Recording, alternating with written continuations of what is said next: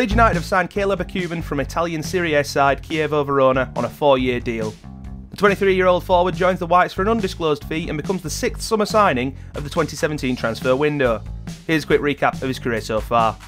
Joining the youth squad of Chievo in 2010, Ekuban was called up for the first time to the senior squad in January 2013, but was never used in the 4-year period he was tied to the club.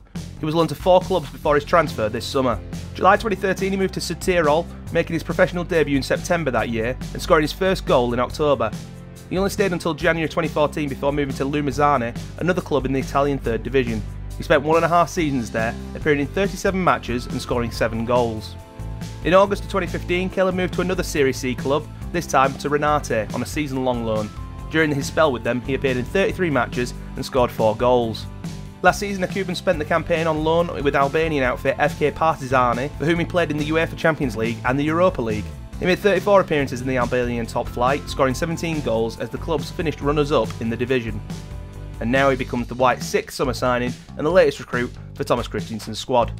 What do you make of Leeds' summer business so far? Let us know in the comments, and like Radio Yorkshire to keep up to date with the latest Leeds United news.